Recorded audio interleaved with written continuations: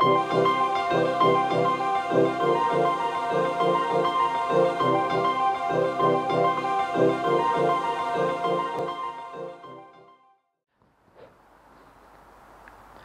Thule 972 cycle carrier arrives ready assembled. Simply put it onto the tow ball, tighten the locking screw by hand, and then finally with the provided spanner.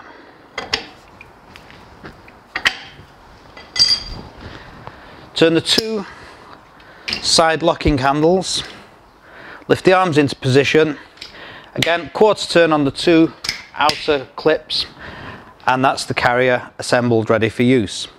It's a 3-bike carrier, has elasticated rubber straps for securing the frames of the bikes, and finally a fabric strap to go through the frames of the bikes to stop them from waving around. The main difference between this carrier and the very similar 974 is that this carrier has a tilt mechanism.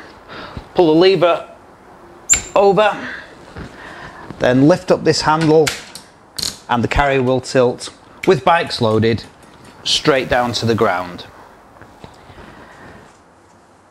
Tailgate can then be opened without any problem. The top of the ball is about here. You have got about 60mm to the top of these supports, so vehicles like a T5 Transporter still wouldn't be able to open the tailgate. To put the bikes back up, just lift up. The system locks into position automatically, and then the safety catch goes up.